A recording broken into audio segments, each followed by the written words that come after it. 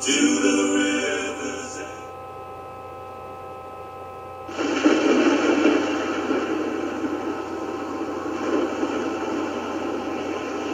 Across your path somewhere, God has drawn a line.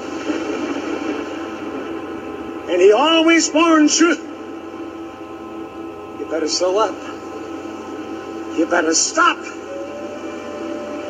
better think. You better turn around.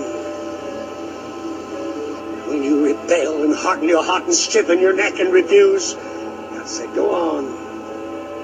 Go on. Go on! But I said, God told me to go on. Yeah, in the day of Moses, He gave them a writing of divorcement and told them to marry again.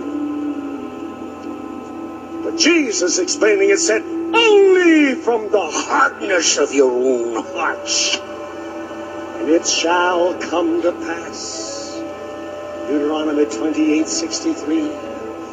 That is the Lord thy God rejoiceth over thee to do thee good and to bless thee and to multiply thee. Even so shall the Lord thy God rejoice over thee to destroy thee and cut you down to nothing.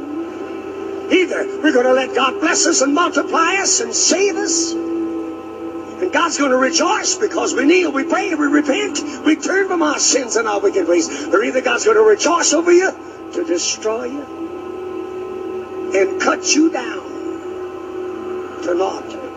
And when God starts cutting, you cut mighty easy because you're so soft. You crush mighty easy. You don't think so, have a head-on collision. And you don't struggle but a few times for breath. When your breath being in God's hands, according to Daniel, God closes His hand up. Said, in whose hand is thy breath? All God does is close up His hand. And when God closes His hand with your breath in there,